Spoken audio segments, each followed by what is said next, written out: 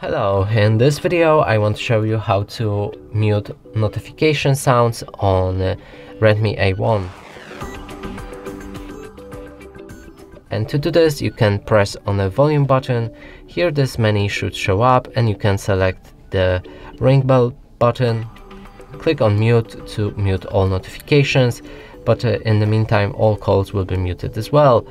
And to mute only notifications, you'll need to click on these three buttons right here, go for ring and notification volume and slide it all the way down. Another way to do it is to open your settings.